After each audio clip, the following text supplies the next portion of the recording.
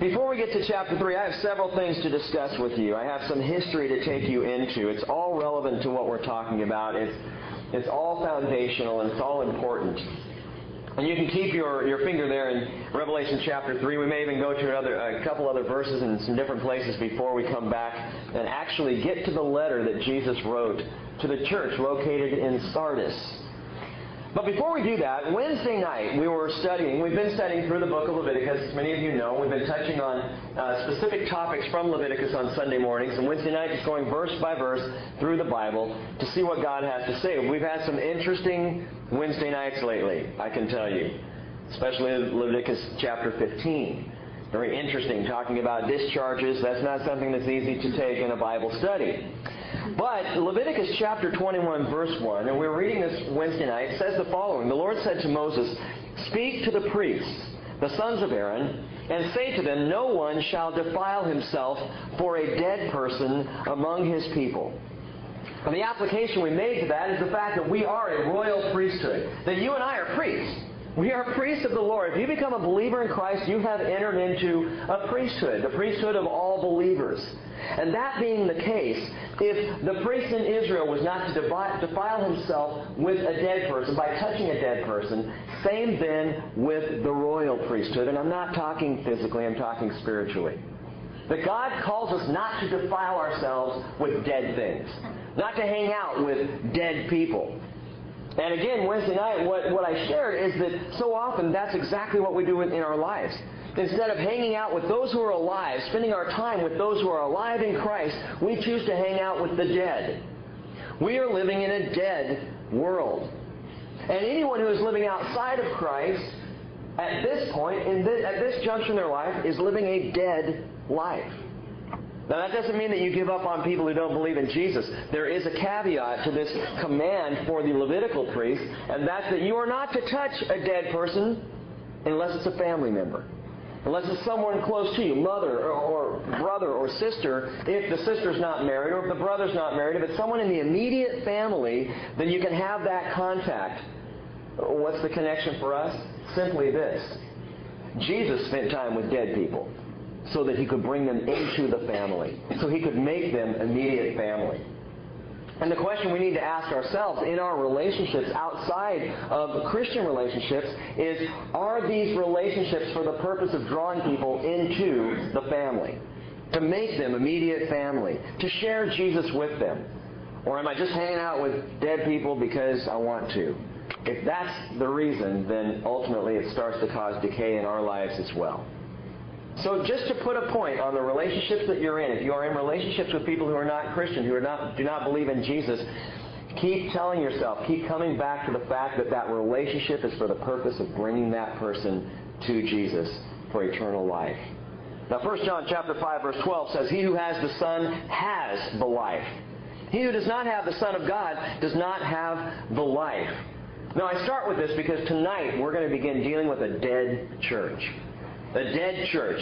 Sardis is the dead church walking. The dead church. Sardis.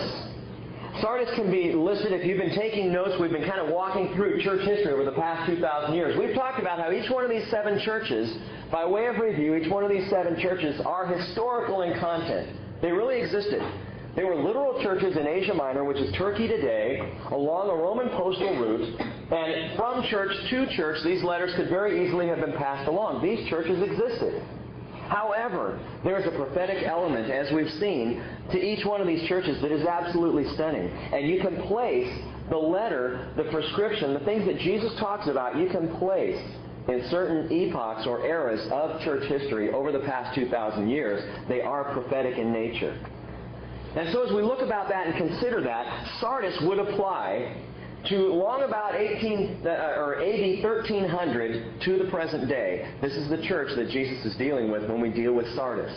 The church beginning around 1300 to the present day. Now there are some disagreements on when this actually begins. We're actually talking about the church of the Reformation. Some would say the Reformation started when Martin Luther attached his 95 Theses to the Wittenberg door But that's when the Reformation was really set off. Others would say, no, it was earlier, and we're going to see why. Some say, I believe it was actually around AD 1350, and I'll tell you why tonight. But first, a little more history. Last week, and again, if you come from a Catholic background, last week may have been uncomfortable for you, but I did share back then that at least with Thyatira, dealing with the papal church, at least with Thyatira, Jesus had some good things to say. He had some positive commendations for the church of Thyatira, for what we would consider prophetically the papal church. He has nothing good to say about the church of the Reformation, which might stun you. We'll see why. But going back a little bit, AD 870 to 1050 is considered the darkest chapter in the pages of church history. Bribery, corruption, immorality, and bloodshed mark this time in history, which was called literally the midnight of the Dark Ages. Not just the Dark Ages, but it was so dark, it was the midnight of the Dark Ages.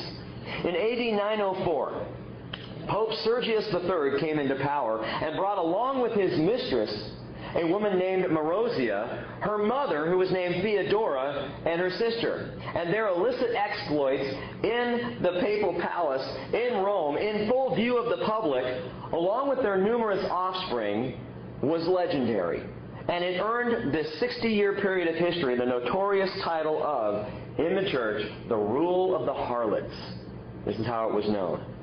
In AD 914, Pope John X was brought from Ravenna to Rome and was made Pope by Theodora for, quote, the more convenient gratification of her passion. I think your imagination can probably lend some help to that.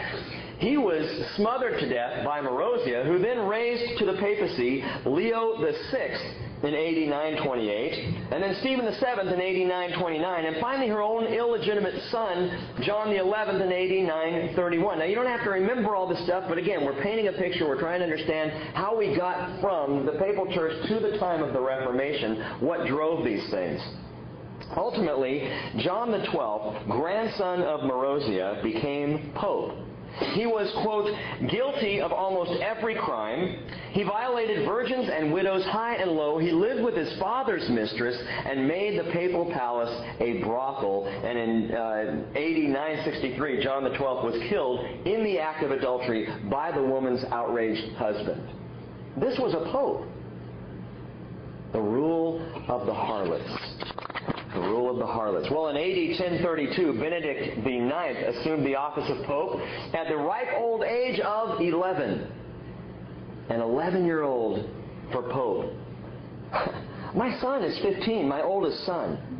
I can't even imagine. He's scared to drive the car.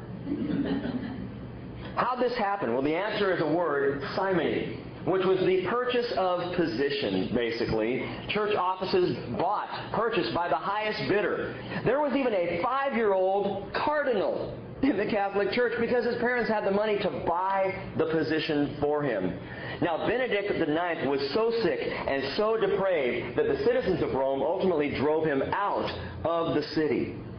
Clement III of Germanic descent was appointed by Emperor Henry III, the emperor in Germany at the time, as the power had kind of shifted over to Germany from Rome. And Henry III said the following, I appoint no one from Rome because no priest can be found in this city who is free from the pollution of fornication and or simony. It was so bad that King Henry couldn't even find a pope in Rome, or a person in Rome to elevate to the place of pope. Midnight of the Dark Ages. It was literally the pit of corrupt financing, brazen sexual exploits, and unbelievable bloodshed. Again, why are we going back over this? I thought we got done bashing on the Catholics last week. We're not.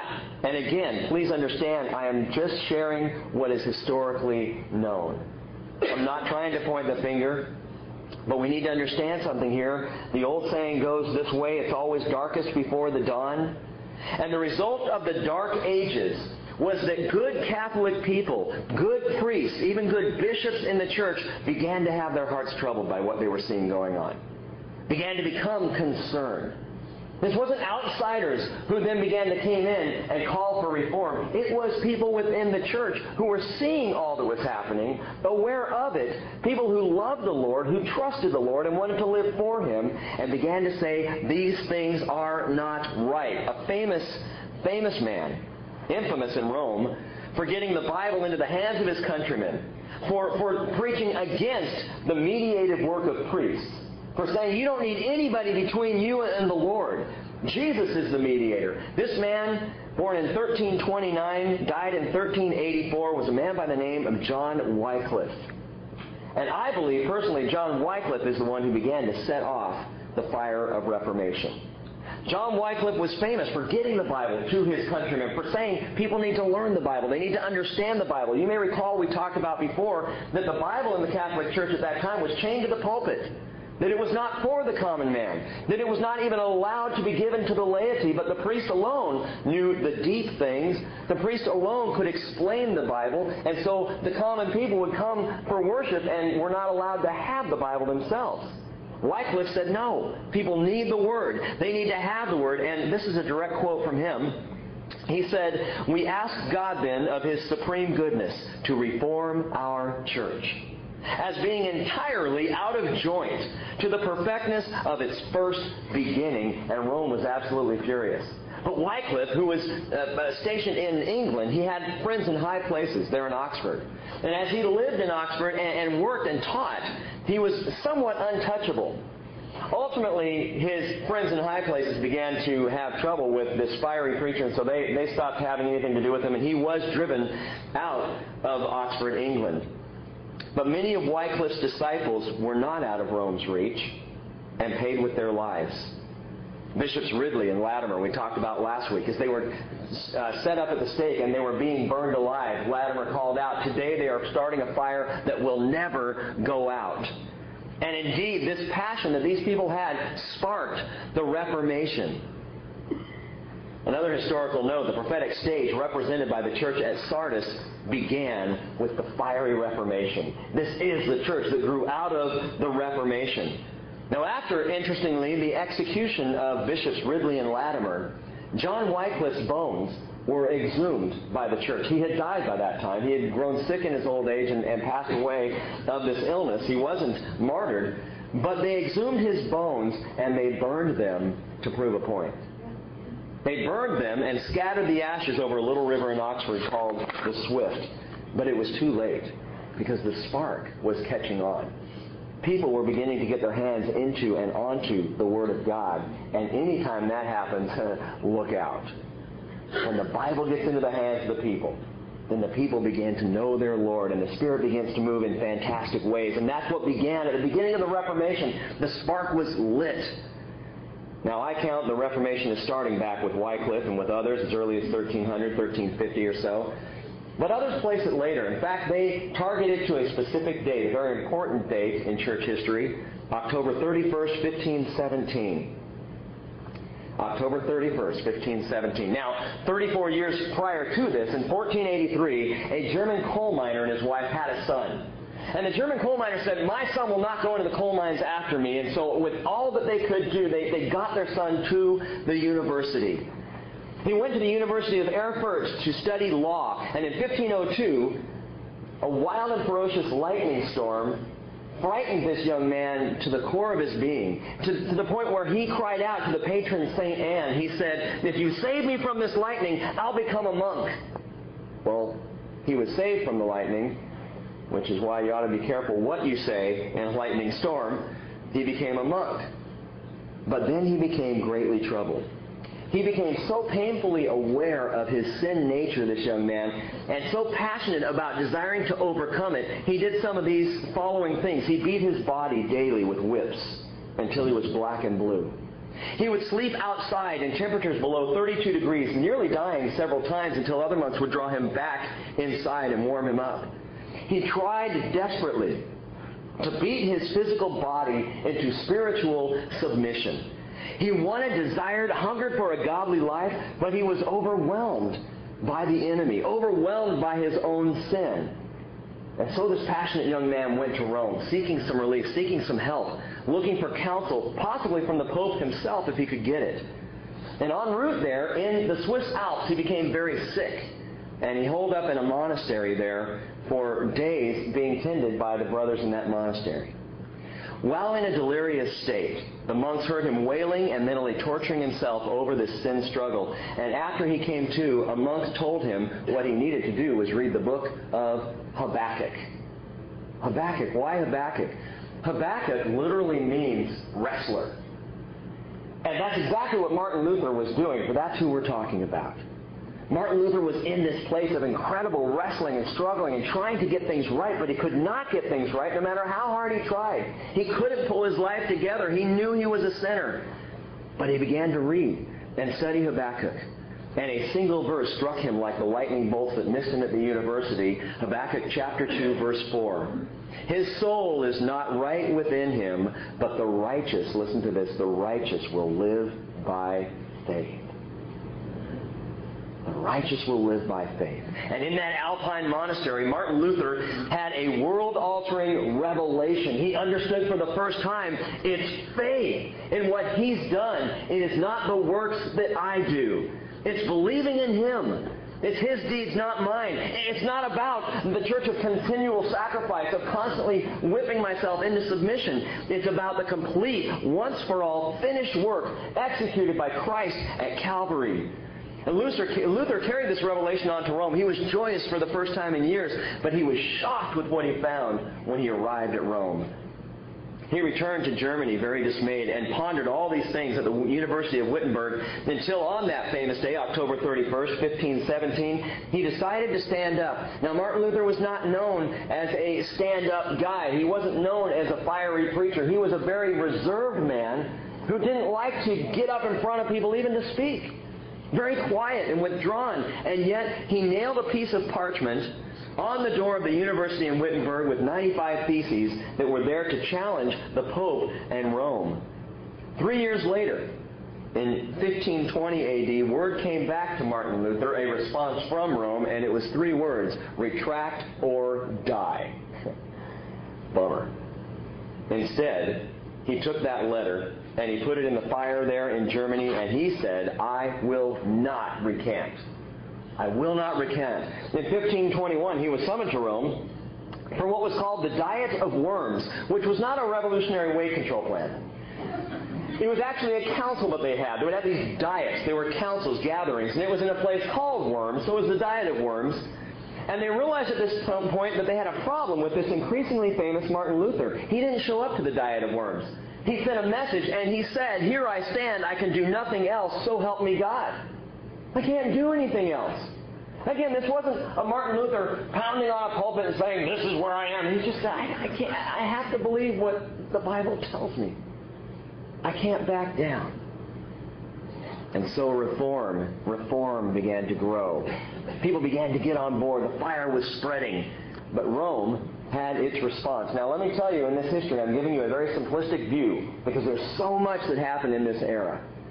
But Rome responded, and one of the ways they responded was the development of a religious order that was ordered by the Pope. A religious order that would stand by the Pope no matter what it took to do whatever the Pope called them to do.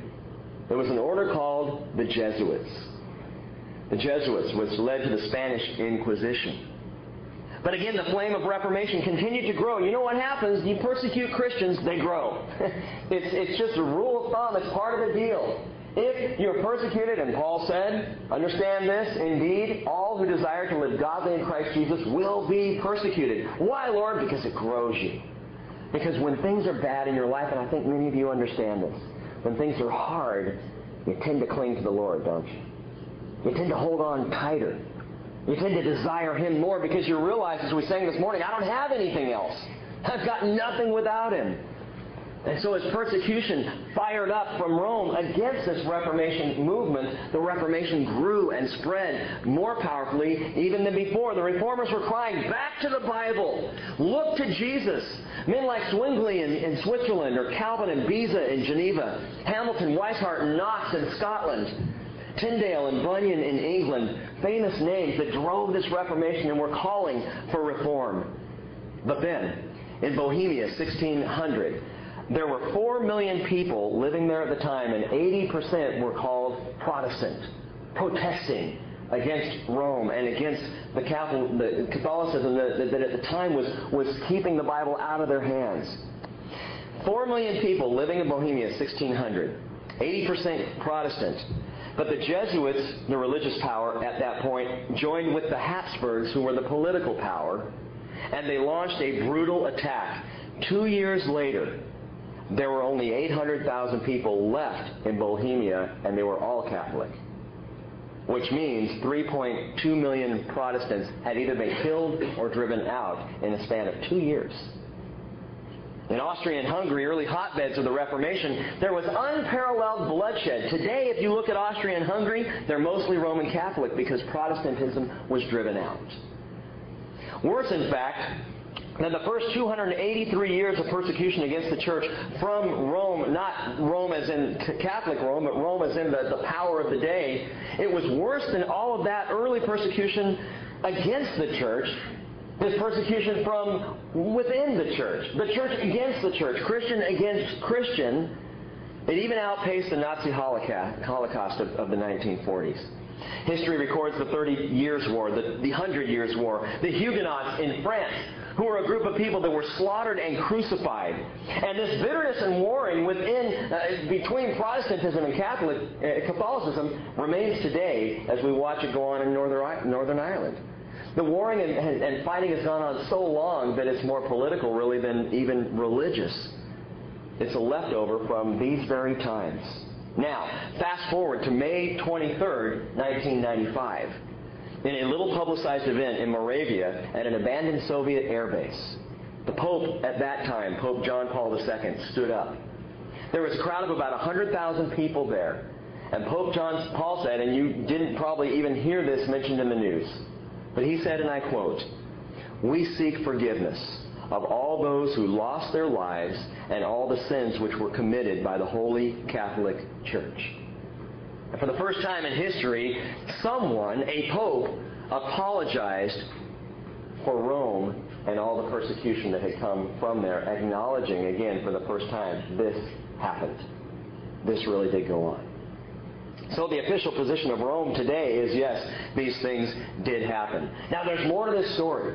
And there's more about where this is going in the future. When we get to Revelation 17 and 18, we will see Rome itself being positioned as, quote, the woman who rides the beast. If you've read Revelation 17 or 18 and you're wondering, who is this woman in scarlet riding on the back of this beast? I believe it's Rome. Now, I didn't say it was Catholicism. I said it was Rome. And there is somewhat of a difference.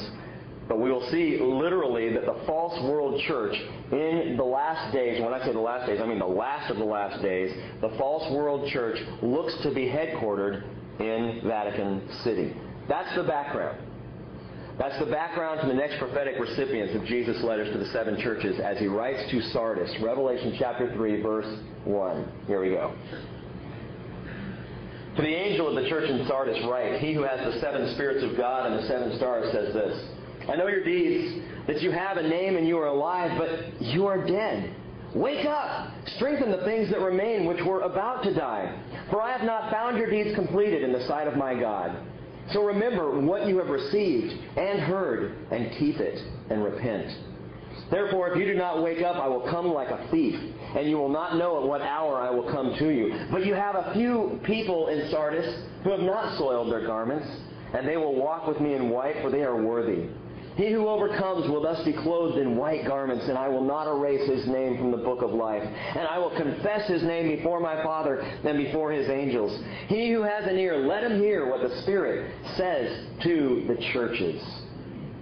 Sardis.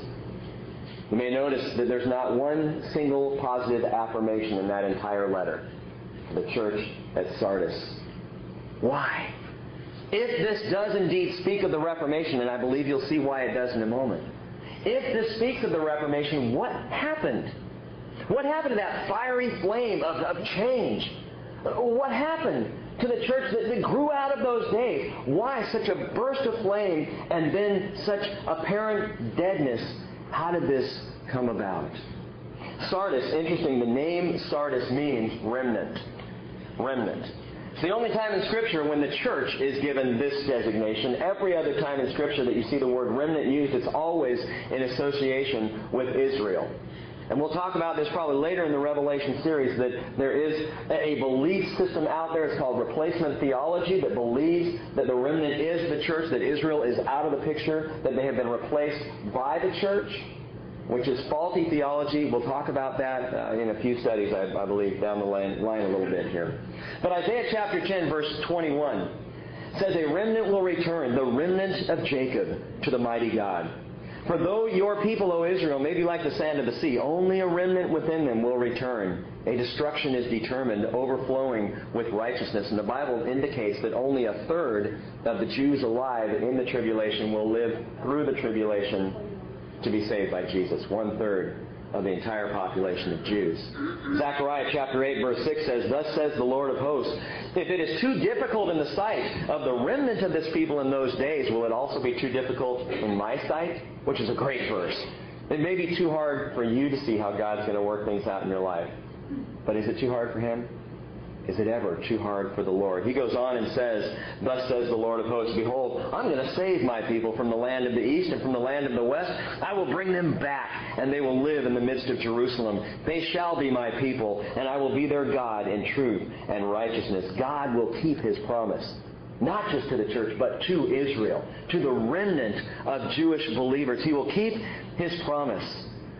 But at the same time, there has always been, throughout the history of Christianity, a remnant of believers. Regardless of how dark the church has gotten, and you may even have had conversations with people who like to bring up the Inquisition, or like to bring up some of the dark stages of church history and say, well, I'm not a Christian because you're all hypocrites. Look at what the church has done in history. And I say, yeah, a bunch of hypocrites, a lot of brutality, horrible sexual immorality. Yeah, it was awful. But not every single Christian was engaged in that. There was always a remnant. There have always been, since Jesus ascended, there have always been believers in Christ with a pure and honest faith, simply wanting to live for the Lord, even in the dark midnight of the darkest age. That remnant of believers eventually broke off from Roman Catholicism, from Pergamon's objectionable marriage and Thyatira's continual sacrifice. The name Sardis is once again perfectly prophetic. It means remnant. It also means red. It also means red, and the blood flowed red in those days, especially from those who would be martyrs, who would stand up during this time of religious unrest. Now, as we've seen with East Church, every single letter begins with Jesus giving a partial revelation of Himself. Remember, we see, if you look at Revelation chapter 1, you have this beautiful picture of Jesus in verses 12 through 16 of Revelation 1, where He's revealed to John in all of His glory. It's the first part of that divine outline. By the way, where do you find that divine outline in the book of Revelation? Does anyone know? 119. Good. Chapter 1, verse 19. What does that say there? Let's look at that real quickly. It says, chapter 1, verse 19, Jesus tells John, therefore write the things which you have seen. What was that? Jesus in His glorified state, the person of Jesus Christ. Secondly, Jesus said, write the things which are. What's that? The churches. The churches. The church age, which we're looking at right now. The things which are. And finally, Jesus says, and the things which will take place after these things. What is that referring to? Things that have not taken place even now. Chapter 4, beginning in verse 1. That's when we start to get into the future. And it's pretty stunning. Well, back in chapter 3, verse 1, Jesus comes along and He gives another partial revelation. Just a little bit. And every single time He does this, you've got to pay attention and see what is that partial revelation, because it always relates to the issue at hand. It always relates to what that church needs. You may recall with Thyatira, he came out and he said, I am the Son of God who has eyes like a flame of fire and His feet are like burnished bronze, the God of judgment. I am judging you, Thyatira. You've done good things, but I'm judging you at this point. There needs to be a change.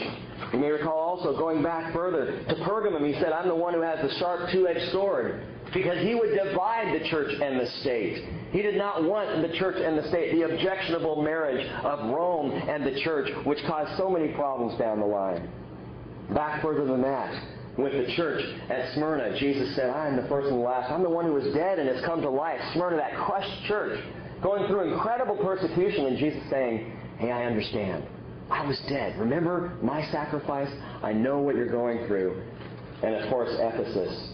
I'm the one who holds the 7 stars in His right hand, the one who walks among the 7 golden lampstands. I am in the church. I'm with you. I am walking with you, Ephesus. Well, we get to Sardis. And he says, interestingly, He who has the 7 spirits of God and the 7 stars. He comes to Sardis, and he says, I have the 7 spirits of God and the 7 stars. Well, what exactly is that? You may recall the 7 spirits of God refers to the Holy Spirit. The Holy Spirit. It's not 7 spirits that we are unaware of or we're going to meet someday. It's not that the Trinity is now, 10 people. It's the 7 spirits, the fullness, literally, of the Holy Spirit. You can really read this, Isaiah chapter 11, verse 2, describing the full work of the Holy Spirit. The fullness of the person of the Holy Spirit. And Jesus says, I've got that. It's me. The Holy Spirit, this is my Spirit. The 7 spirits of God. And he says the 7 stars, which are the angels over each church, possibly the pastors. It could be that designation that we read about in Revelation 1:20. But mark this and listen to this because it's fascinating to me. Jesus comes to the dead church. The dead church. Sardis, you're dead. I know you think you're alive, but you're dead. And the first thing he says is, I have the fullness. I am bringing to you the fullness of the Holy Spirit. Mark this, the Holy Spirit can and does function without the church. But the church cannot and does not function without the Holy Spirit. Oh, God can do whatever He wants with His Spirit, and He has in the past times, and He is right now in the church and through the church in the world, and He will in the future when the church is no longer in the world. His Spirit moves. His Spirit is powerful. His Spirit does not need us, but we need Him. The church cannot function without the Spirit. Both, by the way, the Greek and the Hebrew words for Spirit mean the same thing. The Hebrew word is ruach. If you're spelling that in notes, just write in R-U-A-C-H, ruach. And it literally means breathe or breath. The Greek word is pneuma, P-N-E-U-M-A, pneuma. And it also means breath or to breathe. That is what the Spirit does. It breathes life into the church. Without the Spirit, the church is dead.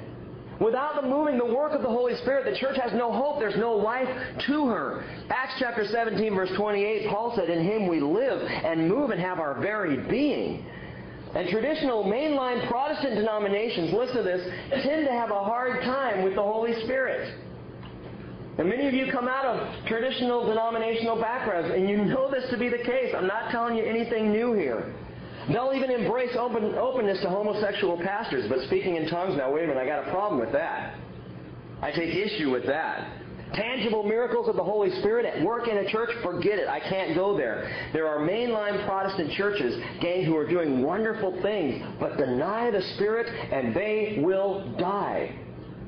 And we're watching the fruit of that even today. As we look at Protestantism, as we look at denominationalism, and where are most people tending to go these days? They're tending to go to independent, non-denominational churches, moving away from and out of the denominations. Why?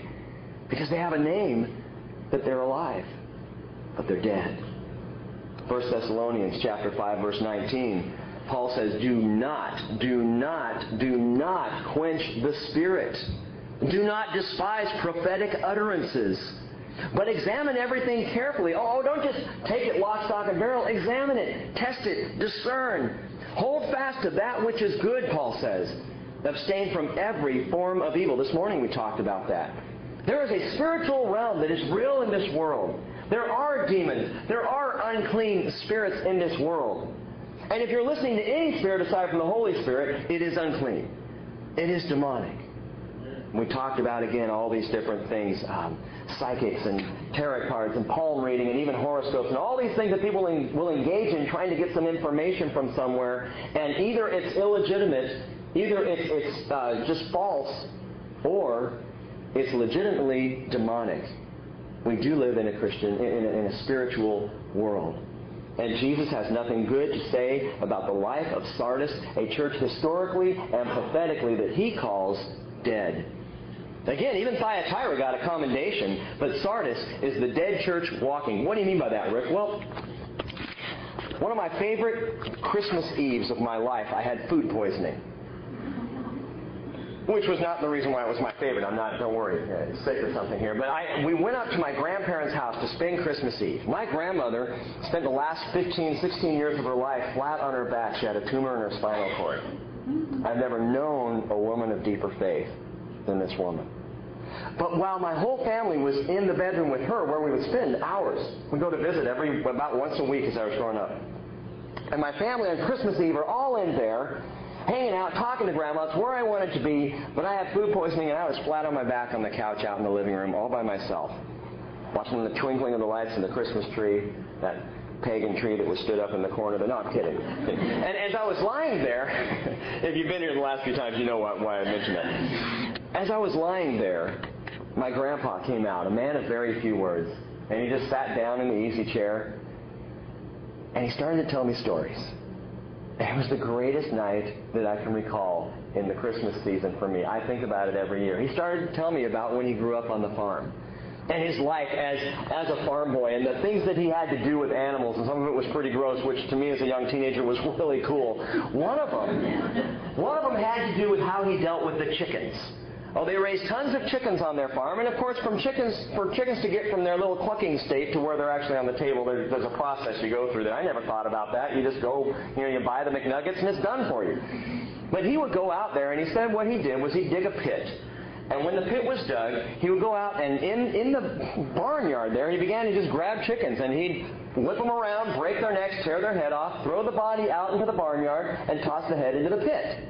Well, why would you do that, Grandpa? Well, because the body needed some time to run down. And these little chicken bodies just run around the barnyard, blood spurting out everywhere, with the head in the pit. And of course, I'm lying on the couch here going, that's cool. That's great. And he said he's just doing this over and over. Grab a chicken, wring its neck, tear its head off, throw it in the pit, throw the chicken out there, and he'd be running around, blood spurting everywhere. Grab another chicken, and he'd talk about how he just did this over and over. And he said he got so into it one day that he wasn't paying attention, and he grabbed a chicken, wrenched its neck, tore the head off, threw it out with the other chickens, and threw the little body into the pit. And now this body's jumping up and down in the pit, where the heads are, spurting blood and everywhere. And it's such a dramatic picture of how we live life. Of how so many people will live that way. Dead, but running like crazy to get life taken care of. No true life in them, but man, we're busy. We're looking busy. It reminds me of that famous bumper sticker, Jesus is coming, look busy, And yet all we really are doing is running around like chickens with our heads cut off. And Jesus comes to Sardis and he says, you look alive. You got a name for being alive, but you're dead. Look at verse 1 again. He says, I have the 7 spirits, the fullness of the Holy Spirit. And I'm coming to you and I'm saying, I know your deeds, that you have a name, that you are alive, but you are dead. Jesus now begins to give the corrective accusation. You've got a name that you're alive, but you're dead. Interesting, the word name here is the Greek word onoma. Onoma. Why do we need to know that? Because it's exactly where we get our English word denomination. Onoma, denomination. Wesley's Wesleyans, who were later called the Methodists, we talked about that. Luther's Lutherans, Calvin's Presbyterians, Zwingli's Reformers, from Baptists to Disciples to Episcopalians, on down the road to the Bridge Christian Fellowship. Possibly? Boy, I hope not. We have a name. Oh, we've got a name. For our church, for our movement, for what we're doing, we've got a name. We've got a sense of ownership in our names. But how can you have a name and yet be dead? Some of you have watched this take place. You've watched out in Anacortes as those huge oil tankers will come into port there and then be filled up with the oil and then head back out. Those things are so huge and so massive that as they're plowing through the water, you can shut the engine down and it's still going to go for quite a while. It's exactly what happens with a lot of people in Christianity. The engine gets shut down. We get turned off. Our hearts grow cold, but we're still trucking along, and there's no life. Or another example, if it was clear out tonight, you could probably go outside and look up at the stars and pick out the North Star, that bright star up in the sky. And you could say, wow, the North Star is brilliant tonight. It's beautiful. It's all lit up. Problem is, the light that you would be seeing in the sky tonight, if we could see it, was generated 33 years ago by the North Star. Because of the distance it has to travel to get here by light speed, it literally takes 33 years from the time that light is burning for us to actually see it. Which means that the North Star could have burned out 32 years ago and we could still look up and see it in the sky tonight. And it would take yet another year until all of a sudden, where's the North Star? Oh, it's gone. It's burned out. People living lives where we have a name that we're alive, but we're dead. And how about you personally? Are you a dead man walking? Are you like Sardis, living on reputation? Maybe living on spiritual history, on tradition? Or is your relationship with Jesus dynamic and alive and vital and intimate? Am I living with an eye to the future, which is where Jesus calls me to keep my vision? Focused on heaven, focused on His return, His coming? Or am I continuing to look at the past? Am I continuing to live back there? You know what? We can't overcome our past, can we? I can't do anything about my past. Only Jesus has that power. But to look to the future and to look at what is coming. And do me a favor, flip in your Bibles quickly to Romans chapter 6. Romans chapter 6 and verse 1. Paul lays out a passionate plea. The book of Romans, what an awesome book.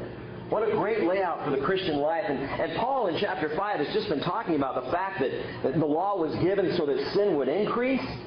Like shining a big flashlight into the nooks and crannies of our lives. Now that we have this standard, oh no, this is how bad we really are. We can see it clearly. But then he says that in verse 21 of chapter 5, as sin reigned in death, even so grace would reign through the righteousness to eternal life through Jesus Christ our Lord. And then he says this, chapter 6, verse 1. What shall we say then? Are we to continue in sin so that grace may increase? May it never be. Listen, how shall we who died to sin still live in it? Now we read that verse and we think, oh, that means that we're supposed to stop sinning. The problem is a lot of us are still living in the sin of the past. We've died to that. How can we who have died to sin in the past continue to live in it today? Oh, but look at what I did 10 years ago. Look at what I did 5 years ago. It doesn't matter. How can we who have died to sin still live in it? Or do you not know that all of us who have been baptized into Christ Jesus have been baptized into His death? Therefore, we've been buried with Him through baptism into death, so that as Christ was raised from the dead through the glory of the Father, so we too might walk how? How? Someone say it out loud. In the newness of life. Can you just say those three words for me, just so that I know that you're alive tonight? Say newness of life. Newness of life. Praise the Lord. Good. Verse 5. For if we have become united with Him in the likeness of His death, certainly we shall also be in the likeness of His resurrection. And by the way, I don't think that that's future. I think that's right now. I think right now you can be living in the likeness of His resurrection. You are in a body that may be decaying, but your spirit is in the likeness of resurrection. If Jesus calls tonight, you're going. You will be resurrected. That's where we're headed. He says in verse 6, knowing this, that our old self was crucified with Him, in order that our body of sin might be done away with, so that we would no longer be slaves to sin. You don't have to be a slave to what you've done previously. Oh, but Rick, what happens if I sin tomorrow? Well, what if I blow it big time tomorrow? Then tomorrow evening when you repent and confess that sin, it's still something you have died to. This is a dynamic that we as Christians have a real hard time with. A real hard time understanding that Jesus' grace is all pervasive. It speaks to our past, it speaks to our present, and it speaks to our future. And the only exception to that, by the way, is the blasphemy of the Holy Spirit. That's the one time when Jesus says, that's unforgivable. Why? Well, I'll tell you why in just a minute. In the latter 1970s, Keith Green rattled a whole lot of cages among the denominational Christian world. He wrote a song which was very much about how he spoke and lived his life. The song, some of you may have heard, is called Asleep in the Light. He said this in the bridge of the song, the world is sleeping in the dark that the church just can't fight because it's asleep in the light. How can you be so dead when you've been so well fed? Jesus rose from the grave and you can't even get out of bed. And Jesus says, Sardis, you've got a name. Denominations, you got a name, you've got a tradition, you've got a history. You can reach all the way back to the fiery reform of the Reformation, but today you're dead. The fire's gone out. Oh, you have a name, but you're dead. So he gives then a practical recommendation, verse 2. First two words, great words. Wake up! Wake up! See, what's interesting here is Jesus doesn't have a problem with someone being dead. They don't really stand for it. In fact, every funeral that Jesus ever visited during His ministry on earth, He interrupted. You know, if you realize this, the woman coming out of Nain, who was a widow and her son had died, Jesus raises him from the dead. Jairus' daughter, the 12-year-old girl who had died, Jesus said, she's just asleep, no big deal. I got it covered. Jesus didn't put up with funerals. Because for Jesus, it was all about and is all about life. So he says, you got to name that you're alive, you're dead. So wake up. Strengthen the things which remain, which were about to die. For I have not found your deeds completed in the sight of my God. What do you mean completed, Lord? Oh, the match was struck by Wycliffe, Wesley, Luther, and Calvin, and some of these other great reformers. The match was struck, but it's incomplete. It went out. You never finished what was started. You let it all go. You walked away from it. Wake up. Wake up, Sardis, he would say. It's interesting, historically, Sardis was a very wealthy and supposedly impenetrable city. It was literally built on a rock 1,500 feet above sea level.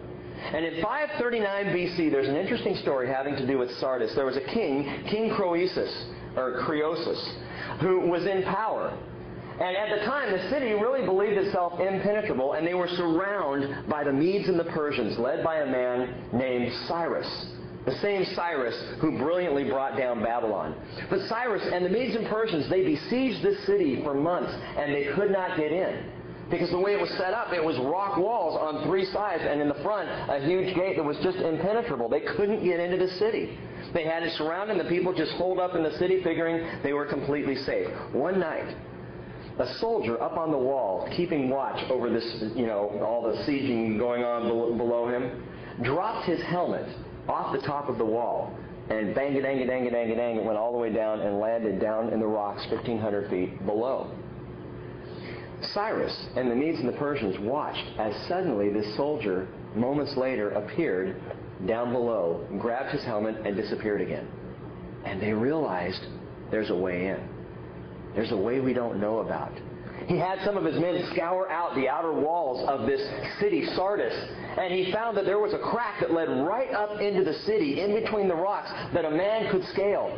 He sent a crack squad of his army up that crack and into the crack. See how that works? And they got into the city of Sardis quietly, and they opened up the gates, led the entire army of the Medes and Persians in, and overthrew the city, and people were still asleep, didn't even know it had happened. Wake up, Sardis.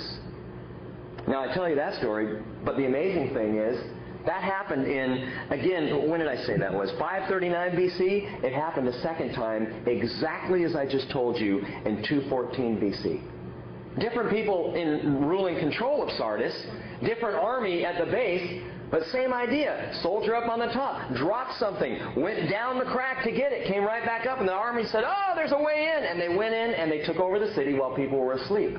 This is the history of Sardis. And Jesus says to the church in Sardis, prophetically and historically, wake up. Wake up, or I'm going to come to you, he says in a moment. I'm going to come like a thief. Historically, this is exactly what happened. The philosopher Hegel said the following. He said, the only thing that history teaches us is that we do not learn from history. We don't pay attention. We don't hear it. Sardis, you're sleeping on the watch. You're dead asleep. So he says, strengthen what remains. How do we do that? Look at verse 3. Look at this closely. Remember what you have received and heard, and keep it and repent. Remember what you have received and heard. Well, what is that? What have we received? What have we heard? Well, they had received, like any Christian, the Holy Spirit. You received the Holy Spirit. Well, what have we heard? We have heard the Word of God. What exactly was it that the Holy Spirit used to make that spark, to cause that first spark of reformation? It was the Word of God. It was Wycliffe saying, get the Word into the hands of the people. It was Luther saying, no more. The people need to understand this. Calvin, Wesley, Zwingli, get back to the Bible. Get your eyes off the priest. Get your eyes on to Jesus. But again, why did the flame burn out so fast? Well, they had the Word, but they were lacking the Spirit. They were lacking the Spirit. The denominational world quenched the Spirit, and the Word became dry. Let me tell you something. The reason why so many people do not understand the Bible outside of Christ is because they don't have the Holy Spirit. People will open up the Bible and read it and go, it's so dry, it's so hard to understand, I just don't get it. Isn't it interesting how when the Holy Spirit is in your life, how alive this book is? How vibrant it is and colorful, and you're reading going, wow, I mean, it's actually exciting to study. People would not believe you guys are in a barn on a Sunday night listening to a guy rattle and prattle on and on and on about Scripture. But you got the Holy Spirit. And the Spirit breathes life into this book, and it's vibrant and alive and wonderful, and it's not dry. The Word becomes like water washing us. Now, the Lord said the following in Amos 8, verse 11, speaking to Israel, but it applies, I believe, to today very well. Behold, the days are coming when I will send a famine on the land. Not a famine for bread or a thirst for water, but rather for hearing the words of the Lord. People will stagger from sea to sea and from the north even to the east. They will go to and fro to seek the word of the Lord, but they will not find it. No, instead, what we have in denominationalism today is things like, let me give you an example, the Jesus Seminar. Have you heard of the Jesus Seminar? Some of you are a little aware of that. A group of pontificating professors from different Protestant groups gathering together for this single purpose, to determine the true and accurate words of Jesus in the Bible. And what they did over a 7-year period was dismantle Jesus' words. They did the following. They color-coded the teachings of Jesus. Words in black, they said, were not spoken, could not have been spoken by Jesus. Words in gray, they say, well, may have belonged to Jesus, but they're suspect. Words in red were the words that were authentically spoken by Jesus. And after 7 years of study and thinking this through in this Jesus Seminar of great theologians and great minds, one sentence made the cut. Of all the words of Jesus that we have in the Bible, these guys came down to one sentence. They said, Jesus said, it is more blessed to give than to receive.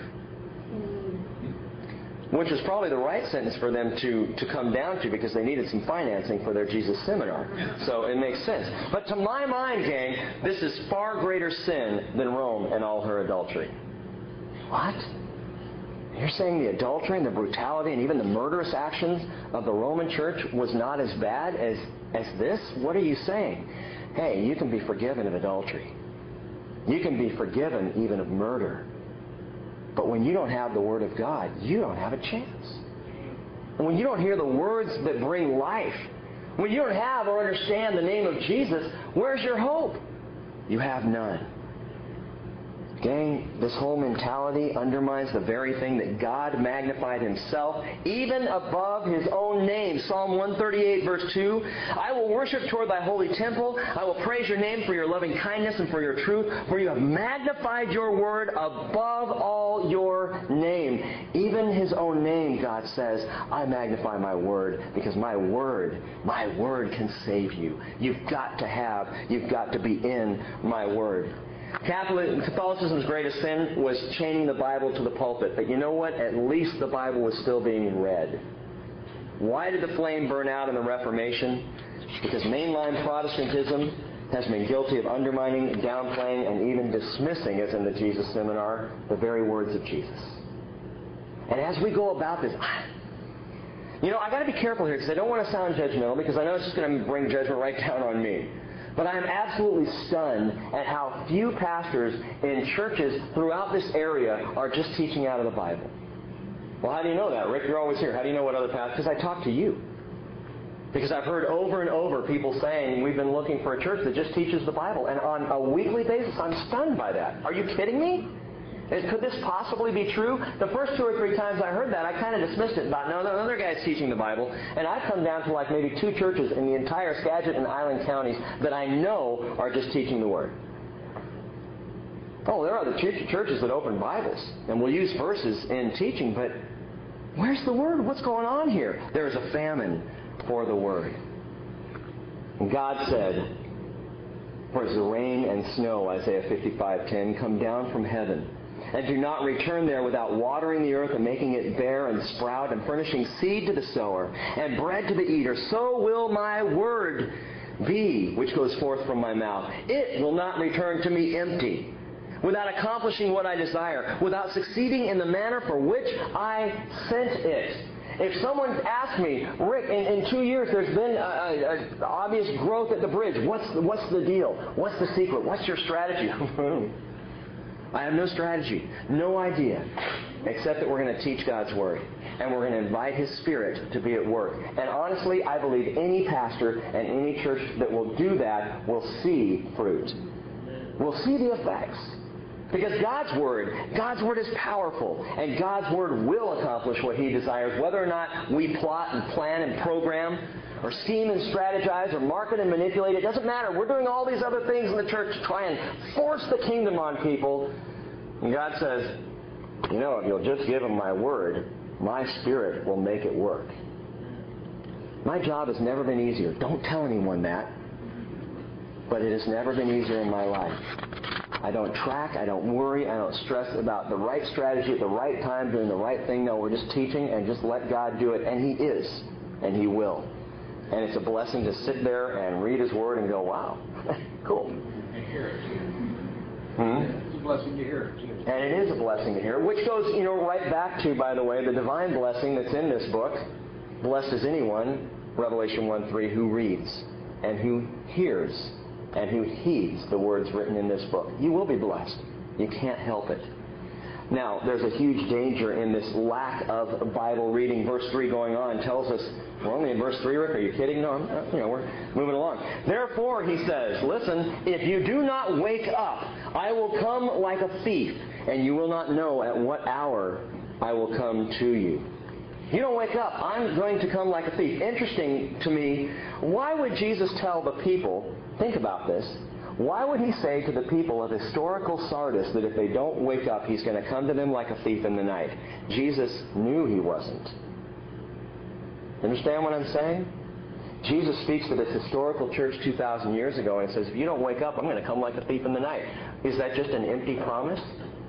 Or is the reality that Jesus is going to come to the church of Sardis prophetically? That He is going to show up. That there are going to be people who are stunned because He comes like a thief. Let me tell you something. We have romanticized this whole idea of Jesus being the thief in the night, but He is not the thief for you. He doesn't want to be the thief for you. The thief, gang, the thief is a threat. It's not like someone breaks into your house and you're real excited to see them. Has anybody ever had your house broken into? Is this someone you want to hang out with and have coffee?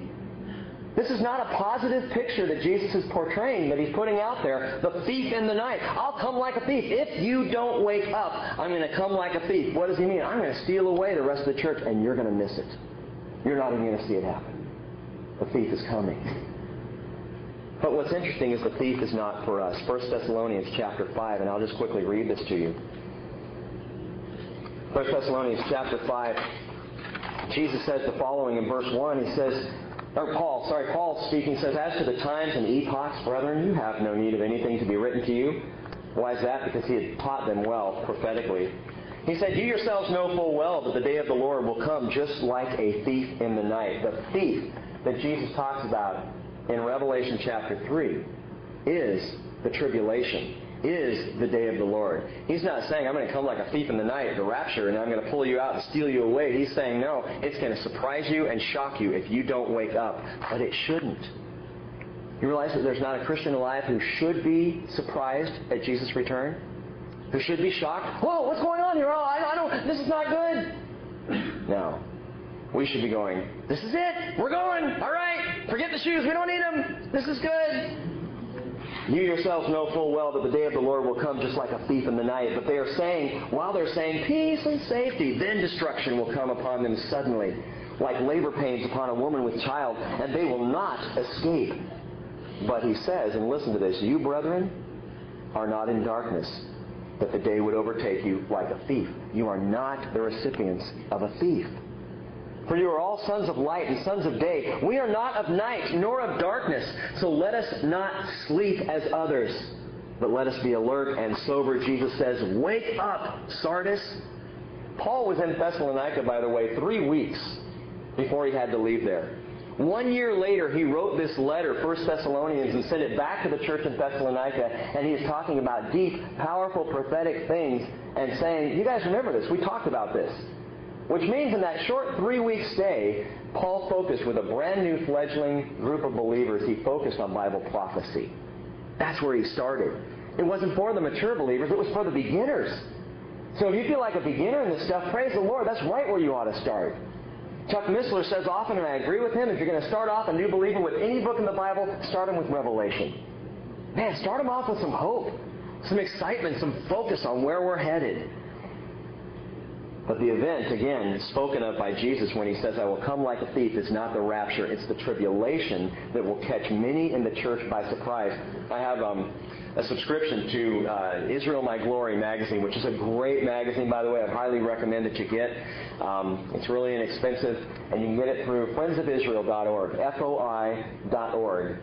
For Israel My Glory. But there was one magazine that they sent out, and it was a really kind of startling picture on the front of it, a painting of a real traditional-looking church building, had the stained glass, the pews, the whole 9 yards, and there were scattered throughout the church probably 20, 30 people in this large building, and then a lot of clothes that were just lying around. And those who were left were looking around stunned because Jesus had come like a thief in the night. And they were left to deal with that aftermath. And I saw that picture and I thought, is that really going to happen? And I think the reality is yes, that there will be people in churches across America, in this world, who will be shocked that Jesus came. You don't wake up, I'm coming as a thief in the night. But the thief is not for you. By the way, interesting, most mainline Protestant churches take an amillennial perspective. In other words, they don't believe in the 1,000-year reign of Christ. They believe it's an allegorical, metaphorical thing. They take an allegorical position on the book of Revelation. They don't believe in a rapture. They don't believe in a literal kingdom on earth. All of these things that the book of Revelation unveils and reveals to us, church is dead. Signs of a dead church. Paul says the warnings of the thief, again, are not for the people of the light. For those who are awake, the thief is for those who are asleep. But even after the flames of the Reformation, some prefer the dark ages. So Jesus gives an eternal motivation. Verse 4, he says, but you have a few people in Sardis who have not soiled their garments, and they will walk with me in white, for they are worthy. This is interesting to me. The word people translated here is not people, it's names. It's the same word that we saw for denomination before, onomah. You have a few onomahs in Sardis. You have a few people with a name in Sardis. But the people who have this name for themselves in Sardis is not their denomination. It's not that they're Lutheran or Presbyterian or Calvinist or Methodist or Bridgian. The name that these few people have, who are worthy, by the way, the name is Christian. The name is Jesus. Acts 4:12, there's salvation in no one else, for there is no other name under heaven that has been given among men by which we must be saved. There are a people in Sardis. There are a people, and you know them, scattered throughout mainline denominations, in denominational churches who are bright and vibrant, and they're alive. Why? Well, they're probably in the Word, and they probably have a great working relationship with the Holy Spirit. And right there you have people who are alive, who cling not to the name of their particular church or their tradition or their background, but they cling to the name of Jesus Christ. His is the name we cling to, and no other. Verse 5. He who overcomes will thus be clothed in white garments, and I will not erase his name from the book of life, and I will confess his name before my Father and before his angels, which raises a difficult question. Can someone's name be erased, blotted out of the book of life? Jesus said this, not me. Jesus said, if you overcome, you're clothed in white garments, and I will not erase your name from the book of life, which presupposes that erasure can happen, that a name can be blotted out. How does your name get put into the book of life in the first place? Believing in the name. Putting your faith in the name. Your name is in the book of life. And if your name's in the book of life, done deal. You're saved. Your judgment day happened at the cross. You are good to go if your name is in the book of life. But can a name be blotted out? Apparently it can. And you may say, well, Rick, don't you believe in eternal security? Absolutely, I do for me. I'm going to heaven. I'm going to be there. What do you mean? Okay, because I know the name that will get me in. Don't you love name dropping in our world? Yes, well, I was in such and such with so-and-so. I got to share this story. I was in Starbucks in Anacortes about 3 years ago. And I was sitting there with my brother, another pastor, some people on a Sunday morning. We were getting coffee. And in walks, what's his last name? I'm going to forget now. I'm telling you about a name, and I can't remember his name. Tom Skerritt. Those of you, yeah, you remember. Tom Skerritt walked in. Tom Skerritt, you know, from Top Gun, the commander. He was the husband in Steel Magnolias. But Top Gun, he was really cool, you know, in that movie. He comes walking in. He's got 2 or 3 people with him, walks right by us, and we're sitting there going, wow. One of the guys we were with goes, hey, should we go talk to him? I'm like, you don't even know him. Well, you may know him, but he doesn't know you. Don't be a weirdo. Just shut up and watch, you know? What was funny is that morning, we got to church, and my brother stood up, and he goes, this morning at coffee, we saw Tom Skerritt. And he came walking up and stopped and turned and looked at us. And he's lying through his teeth, but nobody knew that. He stopped and looked at us, and he said, Fidalgo Community Church, right? And everybody in the church just went, whoa. And Ron said, now wouldn't that have been great? But it made such a powerful point. I'm sitting there watching this whole thing, and I'm laughing at what Ron said, and I'm looking at the people and going, we're so impressed that Tom Skerritt, big deal. He's just got a name. I know Jesus Christ. I know Jesus. There's a name you can drop. I can go anywhere and say, hey, by the way, do you know I'm connected to the Master of the universe, the All-Being, you know, the Almighty God. I know Him personally. We hang, the 2 of us. Jesus Christ. I know the name that's going to get me in. And Jesus said in Matthew chapter 10, verse 32, everyone who confesses me before men, I will also confess him before my Father who is in heaven. Confess my name. Drop my name. Say my name. I'm going to do the same for you. But he does say, whoever denies me before men, I will also deny him before my Father who is in heaven. Oh no, I've denied Jesus. So did Peter. It's okay. But do yourself a favor and start to confess His name. Repent if you have turned from Jesus. And then let the dead stuff lie and move forward in life. Now watch this. Jesus said, he who overcomes will be clothed with white garments. What are those? Revelation 19:8 tells us specifically. It was given to her, speaking of the raptured church, it was given to her to clothe herself in fine linen, bright and clean. For the fine linen is the righteous acts of the saints. Uh-oh. The righteous acts of the saints? Yeah, that's what it says. And I looked up the word acts in the Greek.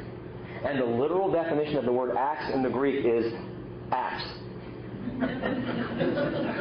It's the righteous works of the saints. It's the things that the saints did. And I read that and I go, wait a minute, what about grace? You're telling me I'm dressed in this white garment, this beautiful white garment.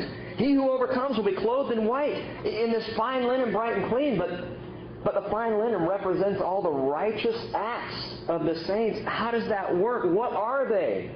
Oh, I love this. This always just pops such a hole in the legalistic balloon. John chapter 6, verse 28. They said to Jesus, what shall we do that we may work the works of God? And Jesus answered and said to them, this is the work of God. Are you ready? Here it is. I'm going to lay it out for you. Get out your pencils and pens. Take notes. This is big. Here's the work of God. Believe in Him and Him who He sent. What? How is that working the works of God? Just do it. You believe in Him. Believe God. And you believe in me, Jesus Christ, whom He has sent.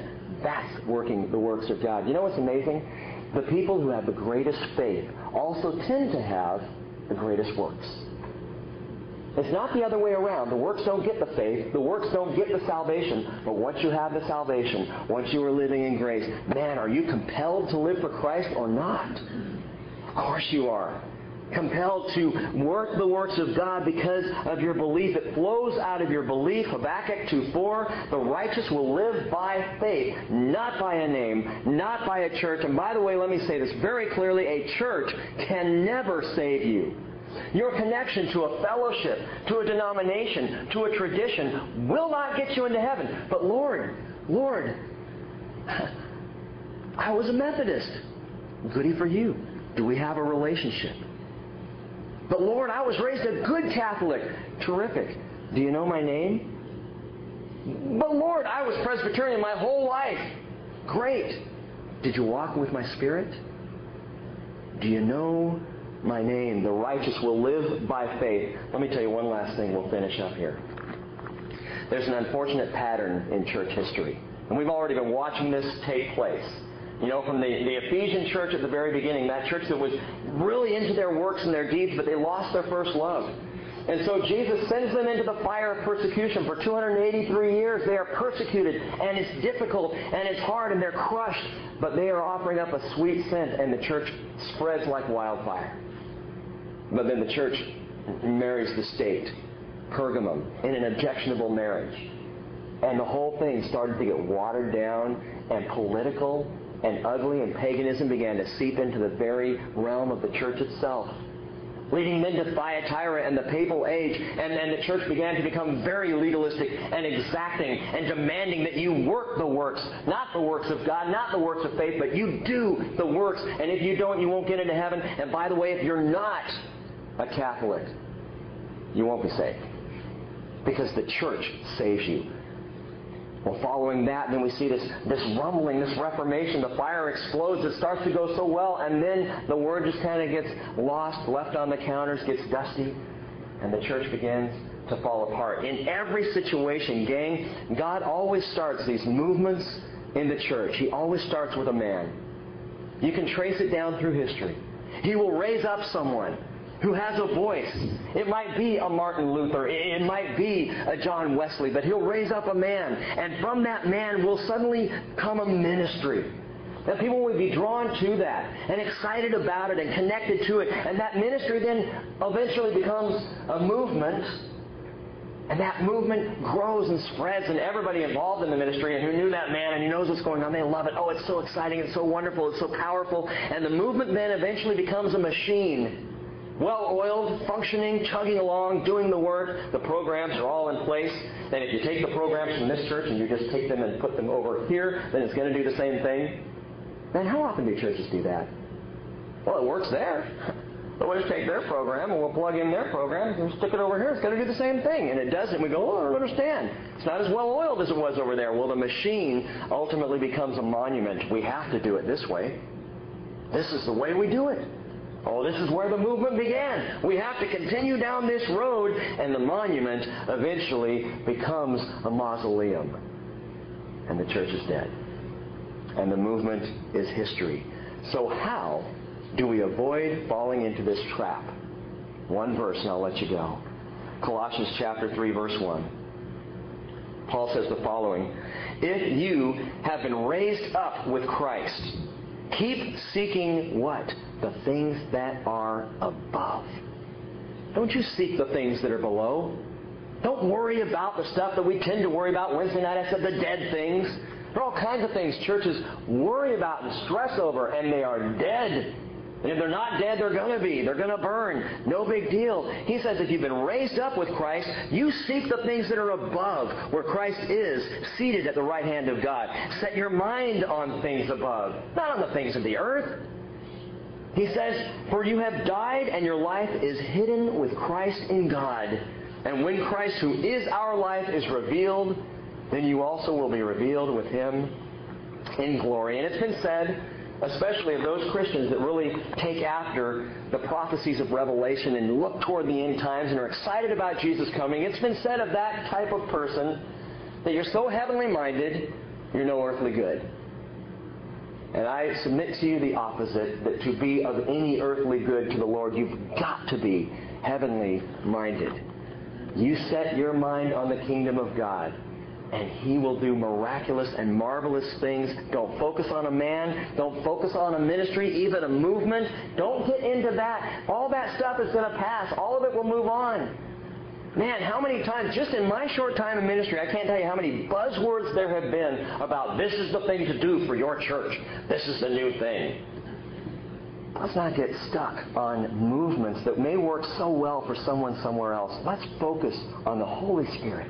Let's drop the name of Jesus everywhere we go, and let's keep our eyes fixed on heaven, where we are headed. He who has an ear, let him hear what the Spirit says to the churches. And Father, we want to hear you. God, we want to be fired up. We want to be alive. We do not want to fall into the mausoleum of dead churches.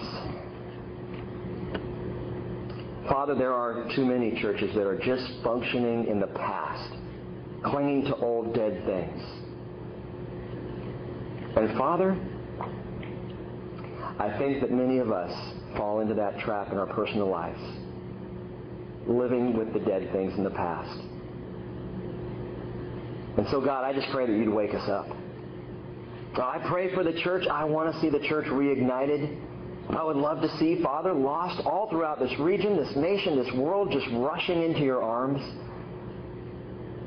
But, Father, it all starts with us individually in our hearts as well.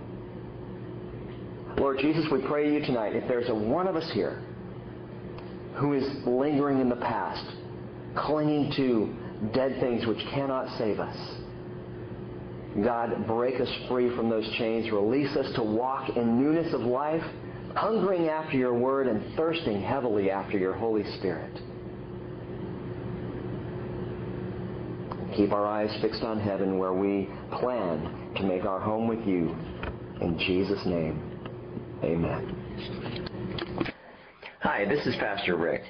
In the Bible study you've just heard, I mentioned that I'd make some comments about the blasphemy of the Holy Spirit and what that meant. Here you go. I said that the one unforgivable sin was the blasphemy of the Holy Spirit. And Kevin just reminded me, I never told you what that had to do with specifically anything and why that was the unforgivable sin. My take on that is very simply this. The blasphemy of the Holy Spirit is unforgivable because when you call the Holy Spirit something that He is not, which is what the blasphemy is, when you say that the Holy Spirit is not God, what you're doing is you are acting in such rebellion to the Lord Himself that there is no saving you. You have made a decision to walk away from the Father, to reject anything that can save you. Blasphemy of the Holy Spirit is so intense that it comes from a heart that says, I no longer will have anything to do with you, Lord. And in that case, it's unforgivable. Because you can't be saved when you don't want to be. And the Lord actually, strange as it may sound, respects that decision, even in a person who says, I don't want any part of you, I don't want to be saved, I don't want to have anything to do with you, blasphemy of the Holy Spirit. And so Jesus says, you cannot be saved.